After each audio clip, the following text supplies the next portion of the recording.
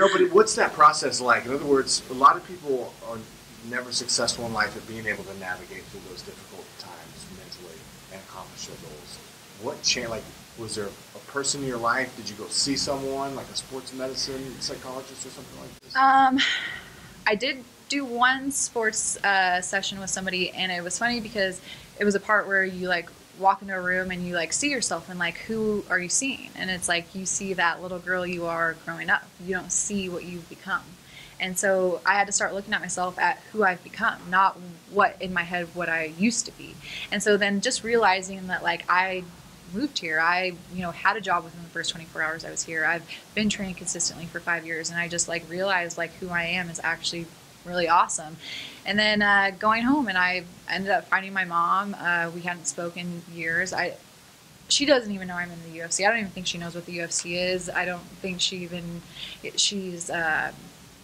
homeless, and she has a lot of problems. She's schizophrenic, she's bipolar, she's done meth my whole life, and she, I held on to like so much anger from her, like just for all the decisions she had made while I was growing up. And I left home really early. I left home at 15. I was, in and out of juvie. I lived out of a backpack. Like it was rough, and when I went home and I found her and just seeing her crawl out of that tent, and like, it was a big deal, and it was just like I was just able to like let go of it, and it breaks my heart like still like just thinking of her like that. And like I haven't talked to her since I like went home and like figured all that out, but it was just like I was able to like appreciate all of that instead of like hating the way I grew up. I was like, wow, like I survived that. And like I looked at myself like a character in a movie. I had to take myself completely out of that, and I looked at my life as a movie, and I looked at myself as a character, and I was like, how would I feel about that character? And I was like, I would admire that character. I would think that character is amazing. And I was like, she lived all that and she made it to the UFC. Like I was an amateur fighter. I was on a 3-fight losing streak. All my friends had titles and were big deals. And I'm the only one that made it here. Like I'm the one that stuck with it. I'm the one after all those trials and all those errors.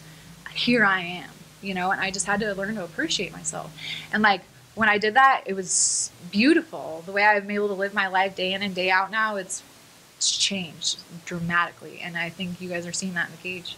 When was that you went home? It was actually right after Robert Falls died.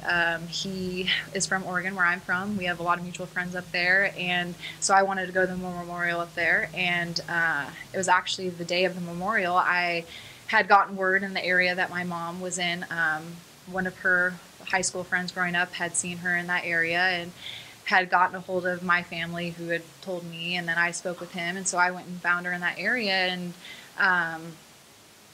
it was just, I ended up not going to the funeral, and then I, did that, and it was almost like he's still, like, all the things that Falls was trying to help me realize, like, I found, even without, like, him there. Like, he brought me there, and I still found those things, even though he wasn't there. So it was kind of a really beautiful, like, conclusion in the whole thing. So it was about, what, a year and a half ago now?